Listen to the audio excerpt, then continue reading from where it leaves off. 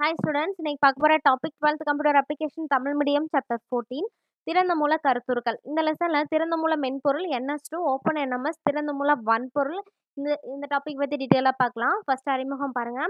தொடக்க கால கணிப்பொறி வன்பொருட்களுடன் இலவசமாக மென்பொருள் மற்றும் தொகுப்பான்கள் வழங்கப்பட்டன. பயனர்கள் புரிந்து கொள்ளக்கூடிய இந்த மென்பொருள் குறிமுறையை பயனர் தங்களது தேவைக்கேற்ப மாற்றவும் புதிய குறியீட்டை சேர்க்கவும் மற்றும் பிழைகளை கண்டறியவும் முடியும். ஆரம்ப காலத்துல ஒரு கணிப்பொறி வாங்குறோம் அப்படின்னா, அதோட வன்பொருள் கூட இலவசமா மென்பொருளும், தொகுப்பானும் குடுத்துருக்காங்க. ஓகே. வன்பொருள்னா என்னன்னு தெரியும் இல்லையா? நம்ம கையால தொட்டு உணரக்கூடியது எல்லாமே வன்பொருள் அப்படின்னு சொல்லுவோம். இப்ப எக்ஸாம்பிள் வந்து கீபோர்ட், மவுஸு, மானிட்டர், CPU இது எல்லாமே வந்து வன்பொருள். இதெல்லாம் சேர்ந்தது தான் வந்து கணிப்பொறி அப்படின்னு சொல்லுவோம். மென்பொருள் அப்படிங்கிறது அந்த கம்ப்யூட்டருக்குள்ள பயன்படுத்துறது தான் மென்பொருள் தொகுப்பான். ஓகே. இந்த மென்பொருள் தொகுப்பான வந்து கம்ப்யூட்டர் கூட ஃப்ரீயா தராங்க. இத ஏன் தராங்க அப்படின்னா, அந்த மென்பொருள் குறிமுறைய பயனர் அவங்களோட தேவைக்கு ஏற்ப மாத்திக்கவும், அதோட குறியீட்ட அடிஷனலா சேர்த்துக்கவும் முடியும். ஓகே. அதனால தான் அந்த மென்பொருள் தொகுப்பான வந்து ஃப்ரீயா தராங்க. இந்த திறந்த மூல மென்பொருள சேஞ்சஸ் செய்யலாம், மாற்றம் செய்யலாம் அப்படின்னு சொல்லியிருக்கோம். அது யார் வேணாலும் மாத்திக்கலாமா அப்படின்னு சொல்லி குடுத்துருக்காங்க பாருங்க. திறந்த மூல மென்பொருள் பலவித நிரல் உருவாக்குபவர்களின் பங்களிப்பால் வளர்ச்சி அடைகிறது. ஓகே. ஒரு சாஃப்ட்வேர் இருக்கு அப்படின்னா, அந்த சாஃப்ட்வேரோட டெவலப்மெண்ட்ட யாரு வேணாலும் உருவாக்கலாம். ஓகே. அதான் திறந்த மூல மென்பொருள். இப்ப எக்ஸாம்பிள் WhatsApp ஒரு சாஃப்ட்வேர் மொபைல் சாஃப்ட்வேர் இருக்கு அப்படின்னா, அந்த WhatsAppல அடிஷனலா உங்களுக்கு என்னென்ன ஃபீச்சர்ஸ்லாம் வேணும் அப்படின்னு சொல்லி ஆட் பண்ணிக்க முடியும். இத வந்து யார் வேணாலும் செஞ்சுக்கலாம். ஓகே. அப்படி நீங்க வந்து அடிஷனலா அதோட குறியீட்ட வந்து நீங்க ஆட் பண்ணிட்டீங்க அப்படின்னா, அந்த குறிமுறை என்ன பண்ணணும் அப்படின்னா, அதோட மெயின் குறிமுறை எழுதியிருப்பாங்க இல்லையா? அதான் மூல குறிமுறை எழுதியிருப்பாங்க இல்லையா? அந்த குழுவிற்கு வந்து அனுப்பணும். அவங்க வந்து செக் பண்ணிட்டு, அது கரெக்ட்டா இருந்துச்சு அப்படின்னா, அத அப்ரூவ் பண்ணுவாங்க. ஓகே. ஸோ இந்த மாரி தான் திறந்த மூல மென்பொருள்ல சேஞ்சஸ் செய்யலாம். இப்போ WhatsApp அப்படிங்கிறது எக்ஸாம்பிளுக்காக தான் சொன்னேன். WhatsApp வந்து திறந்த மூல மென்பொருள் கிடையாது.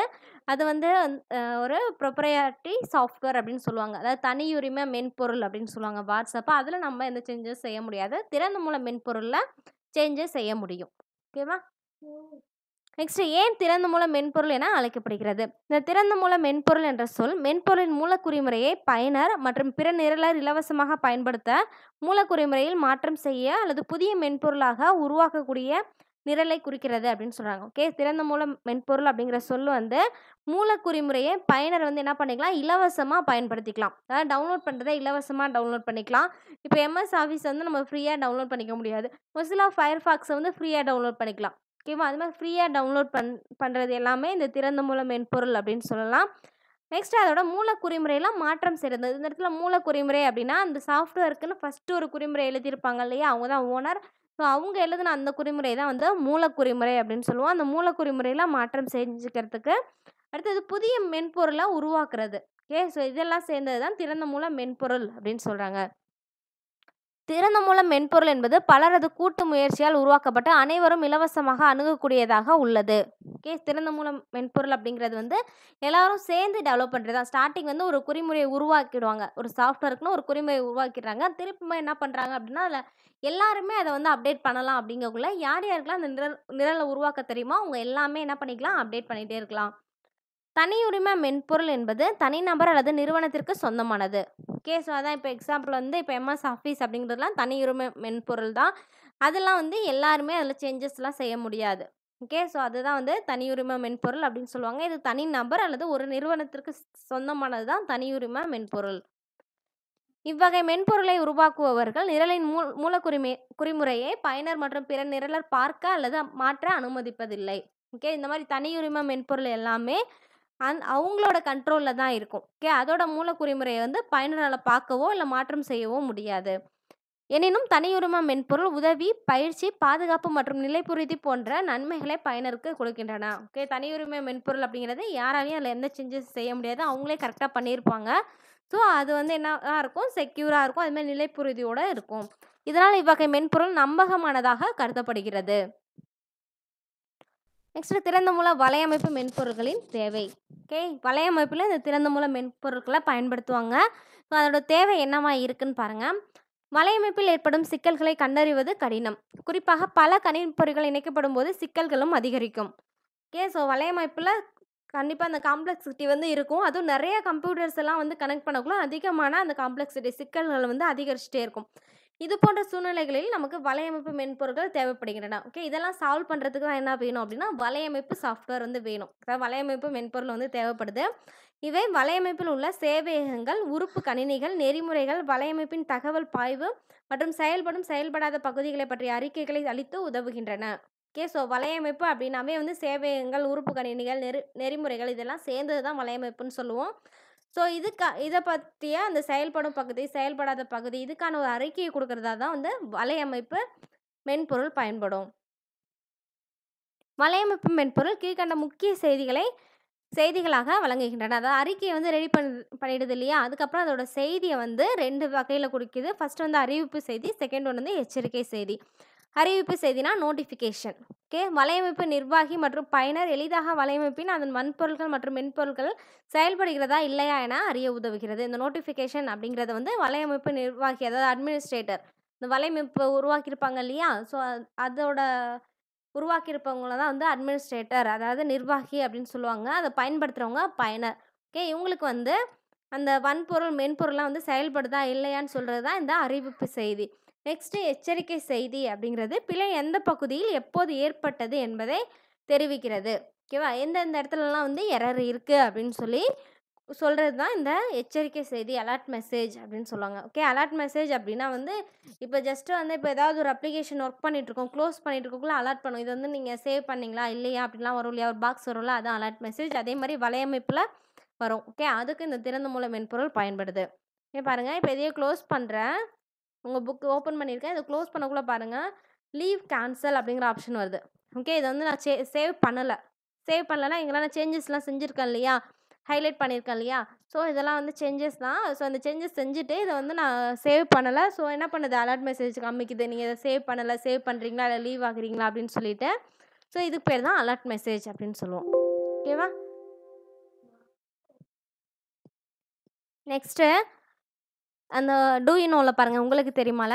National resource centre for free and open source software என்ற இந்திய அரசாங்கத்தின் அமைப்பு இந்தியாவில் இலவச திறந்த மூல மென்பொருள் உருவாக்கம் மற்றும் மேம்பாட்டிற்கு உதவி செய்கிறது. ஓகேவா? இந்தியாவுல அதிகமா திறந்த மூல மென்பொருள டெவலப் பண்ணணும் அப்படிங்கிறதுக்கான ஒரு அமைப்பு தான் இந்த என்ஆர்சிஏ ஃபோர்ஸ் அப்படின்னு சொல்லுவாங்க. ஓகே. இந்த அமைப்பு தான் இலவச திறந்த மூல மென்பொருள் உருவாக்குறதுக்கு, டெவலப் பண்றதுக்கு உதவியா இருக்கு.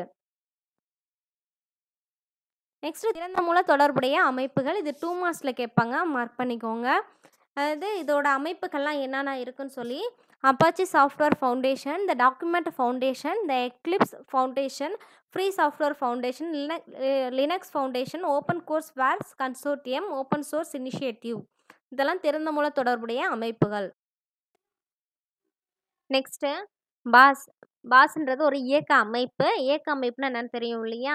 ஓஎஸ் ஆப்ரேட்டிங் சிஸ்டம் அப்படின்னு சொல்லுவோம். எல்லா கம்ப்யூட்டர்லயுமே வந்து ஓஎஸ் இருந்தா தான் ஒர்க் பண்ண முடியும். ஏன் அதுமாரி ஒரு மென்பொருள உருவாக்கணும்னா, அதுக்கான ஓஎஸும் இருக்கணும். ஸோ, அதில ஒரு ஓஎஸ் தான் வந்து இந்த பாஸ்ங்கிற இயக்க அமைப்பு. ஓகே. இதோட விரிவாக்கம் Bharat operating system solution. Centre for development of advanced computing என்ற இந்திய அரசமைப்பால் உருவாக்கப்பட்டது தான் இந்த பாஸ். ஓகே. ஸோ, இந்திய அரசமைப்பு இந்த பாஸ்ங்கிற இயக்க அமைப்பை உருவாக்கியிருக்காங்க. ஏன் உருவாக்கியிருக்காங்க அப்படின்னா, திறந்த மூல மென்பொருள் பயன்பாட்ட அதிகரிக்கிறதுக்காக பயன்படணும் அப்படிங்கிறதுக்காக ஒரு இயக்க அமைப்பை உருவாக்கியிருக்காங்க. இது பல இந்திய மொழிகளில் வேலை செய்வதை ஆதரிக்கிறது. நெக்ஸ்ட் திறந்த மூல தொடர்புடைய உரிமைகள். ஓகே. எந்த சாஃப்ட்வேரா இருந்தாலும் அதுக்கான லைசென்ஸ்லாம் வேணும் இல்லையா? அதேமாரி இந்த திறந்த மூல தொடர்புடைய உரிமைகள்லாம் என்னென்ன இருக்குன்னு சொல்லி குடுத்துருக்காங்க. பாருங்க. Apache licence 2.0, BST 3 class, new R revised licence, BST 2 class, simplified R free BST licence, GNU general public licence, GNU library of lesser general public licence, MIT licence, Mozilla public licence 2.0, common development and distribution licence, Eclipse public licence. ஓகேவா? இது எல்லாமே வந்து திறந்த மூல தொடர்புடைய உரிமைகள். Next நீங்கள் மூலக்குறிமுறையில் மாற்றம் செய்தால் திறந்த மூல மென்பொருளில் நீங்கள் செய்த மாற்றம் மற்றும் உங்களது திட்டத்தை தெரிவிக்க வேண்டும். ஓகே. மூலக்குறிமுறையில் ஏதாவது மாற்றம் செஞ்சோம் அப்படின்னா திறந்த மூல மென்பொருளில் வந்து நம்மளோட திட்டத்தை எல்லாத்தையுமே தெரிவிக்கணும் அப்படின்னு சொல்லியிருக்காங்க. இல்லை மூலக்குறிமுறைனா என்னன்னு தெரியும் இல்லையா? இப்போ ஒரு மென்பொருள் உருவாக்கியிருக்காங்கன்னா அது ஃபஸ்ட்டு எழுதக்கூடிய அந்த குறிமுறை தான் மூலக்குறிமுறை. அதில் தான் வந்து என்ன பண்ண முடியும்னா மாற்றம் செய்ய முடியும். ஓகே. அந்த மாதிரி மாற்றங்கள் செய்தால் அதோட திட்டத்தை வந்து தெரிவிக்கணும். குறிமுறையில் மாற்றம் செய்து உருவாக்கிய மென்பொருளை இலவசமாக கிடைக்கலாம். நெக்ஸ்ட் திறந்த மூல மென்பொருள் மற்றும் இலவச மென்பொருள். ஓகே. 2 கருத்துக்களும் ஒரே பொருளை தருவது போல் தோன்றினாலும், திறந்த மூல மென்பொருள் இலவச மென்பொருளிலிருந்து சிறிது மாறுபடுகிறது. ஓகே. திறந்த மூல மென்பொருள் அப்படிங்கிறதும் ஃப்ரீயா டவுன்லோட் பண்றதுன்னு சொல்லி பார்த்துட்டு இருந்தோம் இவ்வளோ நேரம். இலவச மென்பொருள் அப்படிங்கிறது வந்து ஃப்ரீயா டவுன்லோட் பண்ணிக்கிறது தான். ஓகே. ஸோ இதோட கருத்துக்கள் வந்து ஒரே மாதிரி இருக்கும். பட் இதுக்கான ஒரு ஸ்மால் டிஃப்ரெண்ட் இருக்கு. சிறிய வேறுபாடு இருக்கு. அது என்ன அப்படின்னா, திறந்த மூல மென்பொருள வந்து ஃப்ரீயா டவுன்லோட் பண்ணி, அதோட மூல குறிமுறைகள மாற்றங்கள் நம்ம செஞ்சுக்கலாம். ஓகே. இலவச மென்பொருள் அப்படிங்கிறதும் ஃப்ரீயா டவுன்லோட் பண்றது தான். பட் இத ஃப்ரீயா டவுன்லோட் பண்ணிட்டு என்ன பண்ணிக்கலாம், யூஸ் பண்ணிக்கலாம். அதாவது பயன்படுத்திக்க மட்டும் தான் முடியும். அதோட மூல குறிமுறையில எந்த மாற்றங்களும் செய்ய முடியாது. ஓகேவா? இதான் இதோட மெயின் டிஃபரெண்ட். இது ஒரு டிஃபரன்ஸ் தான் இதுக்கு ஒரு மெயினா இருக்கக்கூடியது. ஓகே. ஸோ திறந்த மூல மென்பொருள்னா டவுன்லோட் அண்ட் சேஞ்சஸ் எல்லாமே செஞ்சுக்கலாம். அது திறந்த மூல மென்பொருள்.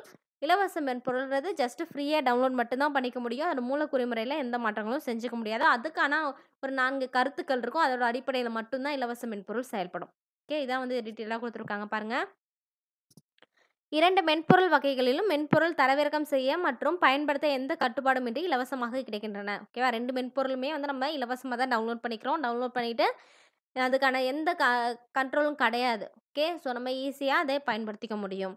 இலவச மென்பொருள் என்ற கருத்து 1980களில் MITயை சார்ந்த ரிச்சர்ட் ஸ்டால்மன் என்ற ஆராய்ச்சியாளரால் உருவாக்கப்பட்டது. இத அனலைன் பண்ணி 1 மார்க்ஸ்ன்னு போட்டுக்கோங்க. இலவச மென்பொருள்ன்ற கருத்து உருவானது வந்து 1980ல உருவாக்குனவர் வந்து ரிச்சர்ட் ஸ்டால்மன். இது லாப நோக்கமற்ற இலவச மென்பொருள் அமைப்பு என்று தெரிவித்த 4 தத்துவங்களை அடிப்படையாகக் கொண்டது.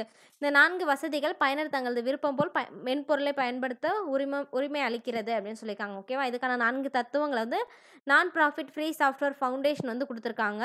அதன் அடிப்படையில தான் அந்த இலவச மென்பொருள் வந்து செயல்படும். மாறாக 10 ஆண்டுகளுக்கு பின்பு உருவாக்கப்பட்ட ஓப்பன் சோர்ஸ் சாஃப்ட்வேர் கருத்துருவானது மென்பொருள் மாற்றம், தொடர் குறிமுறை திருத்தம், உரிமம் வழங்கல் மற்றும் விநியோகித்தல் ஆகியவற்றை வலியுறுத்துகிறது. பொதுவாக இரண்டும் ஒன்று போல் இருந்தாலும், திறந்த மூல மென்பொருள் மற்றும் இலவச மென்பொருளுக்கு இடையேயான வேறுபாடுகள் செய்முறையை விட அதிகம் கருத்தியல் சார்ந்தவை. இலவச மென்பொருள் என்பது பயனர் எந்தவித செலவுமின்றி தரவிறக்கம் செய்து பயன்படுத்தக்கூடிய தனியுரிம மென்பொருள். எவ்வாறாயினும் அதனை மூலக்குறிமுறையை மாற்ற முடியாது. ஓகேவா? ஸோ இலவச மென்பொருளும் அண்ட் வந்து திறந்த மூல மென்பொருள் இதுக்கான டிஃப்ரெண்ட் வந்து என்ன சொல்லியிருக்காங்க அப்படின்னா, அது இலவச மென்பொருளை வந்து ஃப்ரீயாக டவுன்லோட் பண்ணிக்கலாம். இலவசமாக டவுன்லோட் பண்ணி அந்த 4 கருத்துக்களை மட்டும் அடிப்படையாக கொண்டு செயல்படுத்திக்க முடியும். திறந்த மூல மென்பொருள் அப்படிங்கிறது மூலக்குறிமுறையில் நம்ம மாற்றங்கள் செஞ்சுக்கலாம். ஓகே.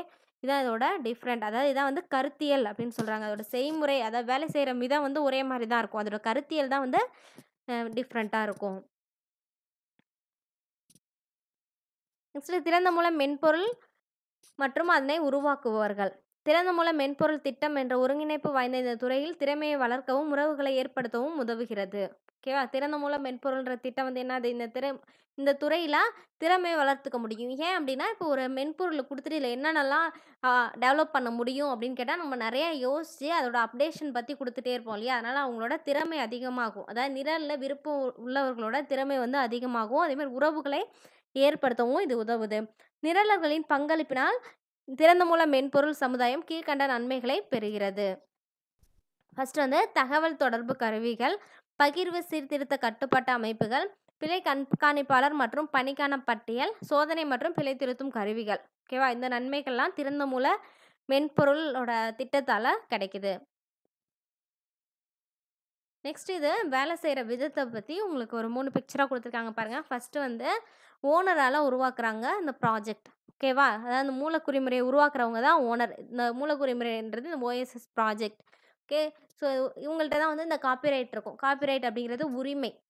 ஓகே. இப்போ ஒரு சாஃப்ட்வேர் உருவாக்குறாங்கன்னா, அதோட மூலக்குறிமுறை எல்லாமே இவங்க கண்ட்ரோலில் தான் இருக்கும். இவங்களுக்கு தெரியாமல் வேறு எந்த சேஞ்சஸ் செய்ய முடியாது. சேஞ்சஸ்லாம் செஞ்சு இவங்கள்ட்ட தான் கொடுக்கணும். நெக்ஸ்ட் வந்து கான்ட்ரிபியூட்டர். கான்ட்ரிபியூட்டர் அப்படிங்கிறவங்க அந்த ஓனருக்கு ஹெல்ப்ஃபுல்லா இருக்கவங்க. அதாவது மூலக்குறிமுறைய உருவாக்கிட்டாங்க. அதில தான் அடிஷ்னலா ஆட் பண்ணவங்க தான் இந்த கான்ட்ரிபியூட்டர். ஸோ இவங்க இது எல்லாமே உருவாக்குனதுக்கு அப்புறம் இந்த ப்ராஜெக்ட்ட யூசர் எல்லாமே பயன்படுத்திக்க முடியும். ஓகேவா? இது ஒரு ஸ்டெப்பு. நெக்ஸ்ட் பாருங்க.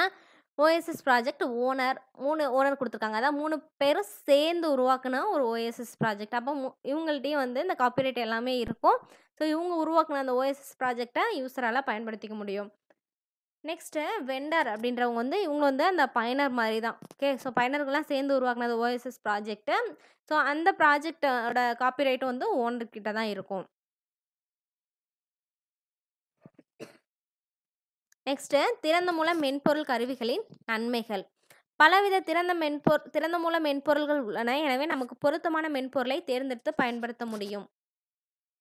திறந்த மூல மென்பொருள்கள் வந்து நெறையா இருக்கும். அதில நமக்கு எது தேவையோ அத செலக்ட் பண்ணி நம்மளால பயன்படுத்திக்க முடியும்.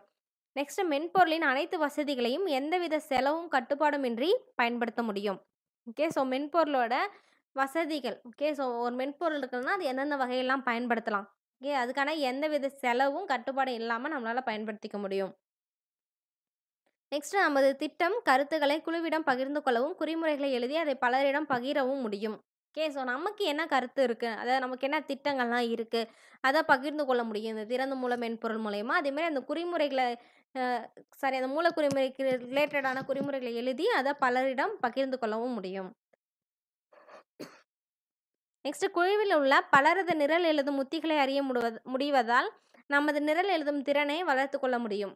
ஓகே. ஸோ இப்போ ஒரு டாபிக் குடுத்துட்டு அது இப்போ ஆட் 2 நம்பர்ஸ் அதாவது 2 நம்பர கூட்டுறதுக்கான ஒரு குறிமுறை எழுதுங்க அப்படின்னு சொன்னா, ஒருத்தவங்களும் ஒரு ஒரு மாரி எழுதுவாங்க. ஒருத்தவங்க வந்து C++ லாங்குவேஜ பயன்படுத்தி எழுதுவாங்க. ஒருத்தவங்க வந்து பைத்தான் லாங்குவேஜ பயன்படுத்தி எழுதுவாங்க. ஓகே. அதுமாரி ஒருத்தவங்களும் ஒரு ஒரு லாங்குவேஜ பயன்படுத்தி எழுதுவாங்க. ஸோ இந்த மாரி பலர் வந்து அந்த நிரல் எழுதக்குள்ள நமக்கும் என்னது அதோட திறன் வந்து வளர்த்துக்க முடியும்.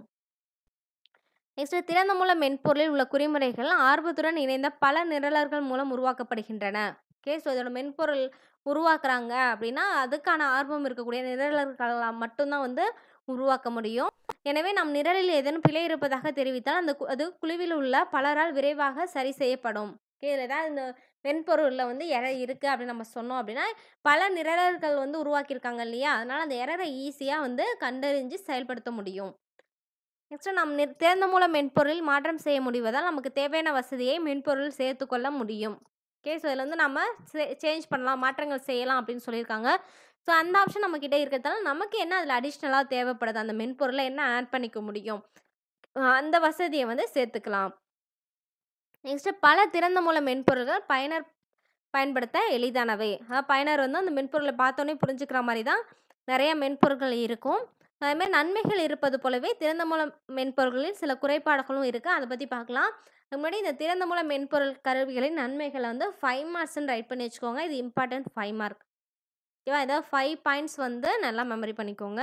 நெக்ஸ்ட் அதோட குறைகள் பார்க்கலாம். இதோட குறைகளும் வந்து 5 மார்க்ஸ்ல கேட்பாங்க. அதாவது நன்மைகள், குறைகள், தீமைகள் அப்படின்னு சொல்லி அதோட டிஃபரெண்ட் 5 மார்க்ஸ்ல கேட்கலாம். இல்ல தனித்தனியாவும் 5 மார்க்ஸ்ல கேட்பாங்க. நெக்ஸ்ட் பாருங்க. சில மென்பொருள் புதிய பயனருக்கு பயன்படுத்த கடினமானவையாக உள்ளன.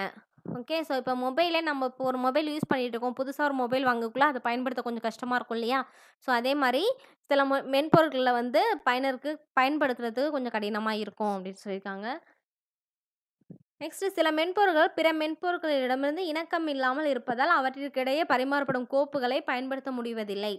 இது வந்து சில சாஃப்ட்வேர் வந்து அ அலோவ் பண்ணாது. ஓகே. இப்போ வந்து எக்ஸல்ல வந்து நம்ம சென்ட் பண்றோம். ஓகே. சென்ட் பண்ணக்குள்ள அவங்கள்ட்ட எக்ஸல் சாஃப்ட்வேர் இருந்தா தான் அவங்களால அத டவுன்லோட் பண்ணி யூஸ் பண்ணிக்க முடியும். சரிங்களா? ஸோ அந்த மாதிரி சில மென்பொருள்கள் என்னது மத்த மென்பொருள்கள் வந்து அலோவ் பண்ணாது. அதோட கோப்புகள வந்து அலோவ் பண்ணாத மாதிரி இருக்கும் அப்படின்னு சொல்லியிருக்காங்க. அதாவது இப்போ லினக்ஸ்ல வந்து நம்ப ஒரு கோப்பு வந்து இருக்கும். அத வந்து விண்டோஸ்ல யூஸ் பண்றோம் அப்படின்னா, அது சில விண்டோஸ் வந்து அக்செப்ட் பண்ணிக்கும். சில டைம் வந்து அக்செப்ட் வந்து பண்ணிக்காது. இவை இலவசமாக கிடைப்பதால் பிழை திருத்தம் செய்யும் பணியில் உள்ள சிலர் முக்கியத்துவம் அளிப்பதில்லை. ஓகேவா? ஸோ இதுதான் ஃப்ரீயா கிடைக்குதே அப்படின்னு சொல்லிட்டு, பிழை திருத்தும் பணியில இருக்காங்க இல்லையா? அவங்க இதுக்கான முக்கியத்துவம் குடுக்கறதில்ல. இதெல்லாம் வந்து இதோட தீமைகளா இருக்கு. நெக்ஸ்ட் சேவை மற்றும் வன்பொருளுடன் இணைந்து பணியாற்ற முடியாதது. அடுத்தது திறந்த மூல மென்பொருளுக்கான எடுத்துக்காட்டுகள் குடுத்துருக்காங்க. இது இம்பார்ட்டன்ட் 2 மார்க்ஸ் மார்க் பண்ணிக்கோங்க. NS2, OpenNMS, Ubuntu, MySQL, PDF Creator, OpenOffice, 7-zip, GNU Cache, GIMP, Blender, Audacity, VLC, Mozilla Firefox, Magento, PHP and Android. இது எல்லாமே திறந்த மூல மென்பொருள்கள். Next network simulation tool NS2. கணிப்பொறி வலையமைப்பில் நெட்வொர்க் சிமுலேஷன் என்பது வலையமைப்பின் செயல்பாட்டை விளக்கும் ஒரு மாதிரி அமைப்பாகும். ஓகேவா? ஸோ சிமுலேஷன் அப்படின்னாவே வந்து மாதிரி அப்படின்னு சொல்லலாம். ஓகே. இப்போ ஒரு நெட்வொர்க் வந்து எப்படி செயல்படுது, அத வந்து அது செயல்படுறதுக்கு முன்னாடி ஒரு மாதிரியா குடுக்கக்கூடியது தான் இந்த நெட்வொர்க் சிமுலேஷன். ஓகே. எக்ஸாம்பிள் வந்து மேப் எடுத்துக்கலாம். இப்போ எந்த மேப் எடுத்துக்கிட்டிங்கனாலுமே வந்து அ அதோட பிளேஸஸ் எல்லாம் இந்த இந்த பிளேஸ்ல இதெல்லாம் இருக்கு அப்படின்னு சொல்லிட்டு ஒரு மாதிரியா நமக்கு குடுக்கும் இல்லையா? ஸோ அதே மாரி வலையமைப்புல ஒரு மாதிரிய குடுக்குறது தான் அந்த நெட்வொர்க் சிமுலேஷன் டூல் அப்படின்னு சொல்லுவோம். இது வலையமைப்பின் செயல்பாட்டை அதன் பல உறுப்புகள் ஒன்றோடொன்று தொடர்பு கொள்வதை கணிப்பதன் மூலம் விளக்குகிறது.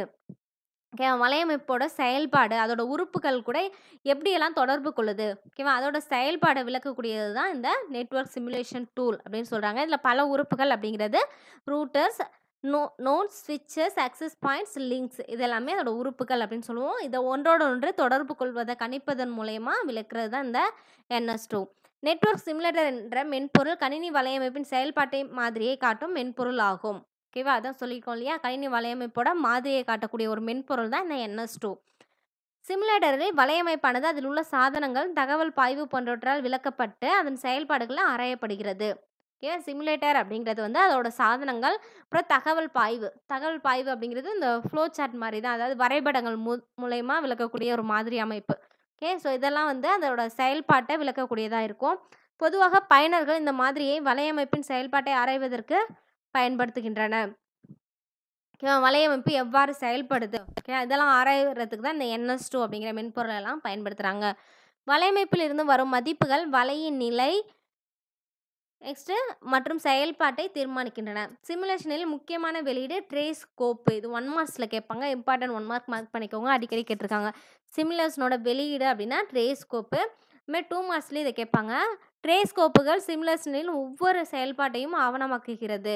இதன் மூலம் வலையமைப்பு செயல்பாட்டை சோதிக்கலாம் அப்படின்னு சொல்றாங்க. ஓகே. ட்ரேஸ் கோப்பு அப்படிங்கிறது வந்து இந்த சிமுலேஷன் மென்பொருள் இருக்கு இல்லையா? அந்த மென்பொருளோட செயல்பாடு எல்லாமே ஆவணமா ஆக்கும். அதாவது ஃபைலா ஸ்டோர் பண்ணி வைக்கும். ஃபைலா ஸ்டோர் பண்ணக்குள்ள அந்த வலையமைப்போட செயல்பாட வந்து எப்ப வேணாலும் சோதிச்சுக்கலாம். நெக்ஸ்ட் NS2 என்பது நெட்வொர்க் சிமுலேஷன் பதிப்பு 2 என்பதன் சுருக்கமாகும். இது பொதுவாக வலையின் தொடர்பு மற்றும் நிகழ்வு சார்ந்த ஆய்வுக்கான திறந்த மூல சிமுலேஷன் வகை சார்ந்த மென்பொருள் ஆகும். ஓகே. இது ஆல்ரெடி பார்த்துருக்கோம் இல்லையா? நெக்ஸ்ட் NS2 உருவாக்க மற்றும் இயக்க OTCL மற்றும் C++ உதவுகின்றன. இதுவும் 1 மார்க்ஸ்ல கேட்பாங்க. மார்க் பண்ணிக்கோங்க. இந்த NS2 மென்பொருள உருவாக்குறதுக்கு இந்த OTCL, C++ லாங்குவேஜ்லாம் பயன்படுது. NS2 விண்டோஸ் மற்றும் லினக்ஸ் இயங்கு தளங்களில் இயங்கக்கூடியது. NS2 விண்டோஸ் இயக்க அமைப்பிலும் பயன்படுத்திக்கலாம். லினக்ஸ் இயக்க அமைப்பிலும் பயன்படுத்திக்கலாம். அதான் OSல பயன்படுத்திக்க முடியும். இது கம்பி மற்றும் கம்பியில்லா வலையமைப்பிற்கு அளிக்கிறது. ஓகேவா? இத வைஃபைக்கும் யூஸ் பண்ணிக்கலாம். அதே மாரி ஒயர்ஸ்க்கும் யூஸ் பண்ணிக்கலாம். இது கட்டளை வரி பயனர் இடைமுகத்தையும், API என்ற நிகழ்வு சார்ந்த மென்பொருள் கருவியையும் பயன்படுத்துகிறது. ஓகே. இதில பயன்படுத்தக்கூடிய அமைப்பு வந்து கட்டளை வரி, பயனர் இடைமுகம், API. இதில் உள்ள பல மாதிரிகள் மூலம் பயனர் விரும்பும் வெளியீட்டை எளிதில் பெற முடியும். Next open NMS. இதோட எக்ஸ்பான்ஷன் விரிவாக்கம் வந்து open network management system. Open NMS என்பது இலவச மற்றும் திறந்த மூல வசதியுடன் வெளிவந்த தொடக்க காலத்திய தரமான வலையமைப்பு கண்காணிப்பு மற்றும் மேலாண்மை அமைப்பாகும். ஓகேவா? இதுவும் வந்து நம்ம வலையமைப்புல பயன்படுத்தக்கூடிய ஒரு அமைப்பு தான் இந்த ஓப்பன் NMS அப்படின்றது. இது பல பயனர்கள், நிரலர்கள் மற்றும் ஓப்பன் NMS குழுவால் உருவாக்கப்பட்டு பராமரிக்கப்படுகிறது. ஓகே. ஸோ இத உருவாக்குனது வந்து பல பயனர்கள், நிரலர்கள் இவங்கலாம் சேர்ந்து உருவாக்குனது தான் இந்த ஓப்பன் NMS. ஸோ உருவாக்குனதுக்கு பிறகு இதோட NMS குழு தான் இத வந்து பராமரிச்சுட்டு இருக்காங்க. ஓகே. அதாவது அதோட மேனேஜ்மெண்ட்ல தான் இது இருக்கும் ஓப்பன் NMS அப்படிங்கிறது. இக்குழு மென்பொருள் சார்ந்த சேவை, பயிற்சி மற்றும் உதவிகளை அளிக்கிறது. ஓப்பன் NMSஇன் குறிக்கோள் FCAPS. ஓகே. இதோட குறிக்கோள் வந்து FCAPS. இது 1 மார்க்ஸ்ல கேட்பாங்க. மார்க் பண்ணிக்கோங்க. இதோட விரிவாக்கம் குடுத்துருக்காங்க பாருங்க. F அப்படின்னா ஃபால்ட், C வந்து configuration, A accounting, P performance and security S. ஓகேவா? ஸோ இதான் அதோட குறிக்கோள். ஓப்பன் NMSஓட குறிக்கோளா இருக்கும். தற்போது ஃபால்ட் மற்றும் பெர்ஃபார்மன்ஸின் முக்கியத்துவம் அளிக்கிறது. ஓகேவா? இப்ப அதிகமா முக்கியத்துவம் அளிக்கக்கூடியது fault and performance. Open NMS திறந்த மூல வசதியுடன் வெளிவந்த உலகின் முதல் வலையமைப்பு மேலாண்மை மற்றும் கண்காணிப்பு மென்பொருள் ஆகும். வலையமைப்பு மேலாண்மைக்காக கொண்டு வந்த முதல் மென்பொருள் வந்து இந்த ஓப்பன் NMS தான். இதில 2 வகைகள் இருக்கு. மெரிடியன், ஹரிசான் சொல்லிட்டு. நீண்ட கால சேவை அதிக திறனுடையதா இருக்கணும் அப்படின்னா மெரிடியன் வகையை தேர்ந்தெடுத்துக்கலாம். ஓகே. இதுக்கு எக்ஸாம்பிள் வந்து நிறுவனம், வியாபார அமைப்பு சொல்றாங்க. இவங்க எல்லாமே வந்து நீண்ட கால சேவை இருக்கணும் அப்படின்னு சொல்லிட்டு தான் விரும்புவாங்க. அதனால அவங்களுக்கான வகையா இருக்கக்கூடியது மெரிடியன். நெக்ஸ்ட் ஹரிசன் புதிய கண்டுபிடிப்புகள், அடிக்கடி தேவைப்படும் ஐடி எக்கோசிஸ்டம்ஸ் மற்றும் புதிய மேலாண்மை திட்டத்திற்கு ஏற்றது தான் ஹரிசன் வகை. அடிக்கடி பயன்படுத்தக்கூடிய அமைப்புல எல்லாமே ஹரிசன் வகையை பயன்படுத்திக்கலாம். இந்த ஓப்பன் என்எம்எஸ் 1999ல வெளியிட்டிருக்காங்க. அடுத்தது வந்து 2004ல வெளியிட்டிருக்காங்க. ஓகேவா. 1999ல வந்து ஸ்டீவ் ஹில்ஸ், பிரையன் வீவர் மற்றும் லூக் ரின்ஸால் வெளியிடப்பட்டது 1999ல. 2004ல வந்து ஓப்பன் என்எம்எஸ் குழுவானது பலூக், மாட் ஃப்ரோஸ்கோவ்ஸ்கி மற்றும் டேவிட் ஹஸ்டால் உருவாக்கப்பட்டது. இது ஜாவா மொழியில் எழுதப்பட்டது. ஓப்பன் என்எம்எஸ் எழுதின மொழி அப்படின்னா வந்து ஜாவா. ஓகேவா. ஸோ அந்த ஜாவா மொழியில கிரியேட் பண்ணது அந்த ஓப்பன் என்எம்எஸ், NS2 எல்லாமே. பல வகையான பணித்தளங்களில் வேலை செய்கிறது. எல்லா பிளாட்ஃபார்ம்லயும் ஒர்க் பண்ணக்கூடியது தான் ஓப்பன் என்எம்எஸ். இதோட பயன்பாடுகள் அப்படின்னா நிகழ்வு மேலாண்மை அறிவிப்பு, கண்டுபிடித்து வழங்குதல், சேவை கண்காணிப்பு, தரவு சேகரிப்பு. இது எல்லாமே வந்து ஓப்பன் என்எம்எஸோட பயன்பாடுகள். பல திறந்த மூல மென்பொருளுக்கான விருதுகளை பெற்றுள்ளது. திறந்த மூல மென்பொருளுக்கான விருதுகள் அதிகமாக பெறக்கூடியது வந்து இந்த ஓப்பன் என்எம்எஸ் அப்படின்னு சொல்லியிருக்காங்க. நெக்ஸ்ட் ஓப்பன் என்எம்எஸ் அதன் மேம்பட்ட தன்மைக்காக ஏற்றுக்கொள்ளப்படுகிறது. இது சிறிய எஸ்எம்பி வலையமைப்பை மேலாண்மை செய்யக்கூடியது. ஓகேவா. வலையமைப்பில் இருக்கக்கூடியதான் எஸ்எம்பி, அதை மேலாண்மை செய்யக்கூடியதாக இருக்கிறது தான் ஓப்பன் என்எம்எஸ். இதுமாரி பல வகை நிறுவனம் சார்ந்த மேலாண்மை வலையிலையும் இந்த ஓப்பன் என்எம்எஸை பயன்படுத்தியிருக்காங்க. Example HP, open view, IBM மைக்ரோமியூஸ் R IBM Tivoli. Next திறந்த மூல வன்பொருள். வளர்ந்து வரும் இக்காலகட்டத்தில் உலகில் போட்டி மற்றும் இணைய குற்றம் அதிகரித்துள்ளது. தனிநபர் நிறுவனம் பயன்படுத்தும் பொருட்களில் போட்டி நிறுவனத்தால் வைக்கப்பட்ட உளவு பார்க்கும் வன்பொருள்கள் இருக்கக்கூடும். ஸோ இந்த பிரச்சனைக்கு தீர்வாக தான் வந்து இந்த திறந்த மூல வன்பொருள் தொழில்நுட்பத்தை பயன்படுத்துகிறாங்க. ஓகேவா. ஸோ கம்பெனி வந்து எவ்வளோ டெவலப் ஆகுதோ அதே மாதிரி அதுக்கான போட்டியும் நிறையா வருது. இணைய குற்றமும் வந்து அதிகரிச்சுட்டே தான் இருக்குது. இதுக்கான தீர்வாக இருக்கக்கூடியதாக தான் இந்த திறந்த மூல வன்பொருளை பயன்படுத்துகிறாங்க. இந்த முறையில் நமக்கு பொருளின் பகுதிகள் அதன் செயல் விளக்கப்படம் கிடைக்கிறது. எனவே நம் தேவையற்ற பகுதிகள் ஏதேனும் இருந்தால் அதை கண்டறிந்து நீக்க முடியும். ஓகேவா. ஸோ அந்த பொருளோட பகுதிகள், செயல் விளக்கப்படம் எல்லாமே இருக்கிறதால நமக்கு எது தேவையோ அதை மட்டும் யூஸ் பண்ணிக்கலாம். தேவையற்ற பகுதிகள் இருந்ததுன்னா அதை கண்டறிந்து நீக்கிக்க முடியும். இதான் திறந்த மூல வன்பொருள் அப்படின்னு சொல்லியிருக்காங்க. இதோட கிளாஸ் ஓவர். ஏதாவது டவுட் இருந்ததுன்னா கமெண்ட் பண்ணுங்கள். தேங்க்யூ.